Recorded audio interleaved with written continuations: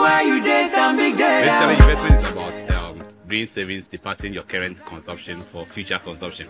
To a great extent, to not only me, but to all of us, because it started with a rumor that there'll be no haircut.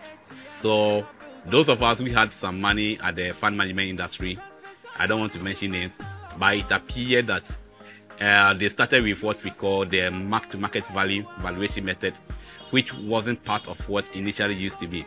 So now, even if you want to access your money, they have to either mark it to the market based on how bond performance are in the market due to the rising rate of the interest rate. So I had money there, and I have to depart about almost close to 6,000 Ghana cedis of that.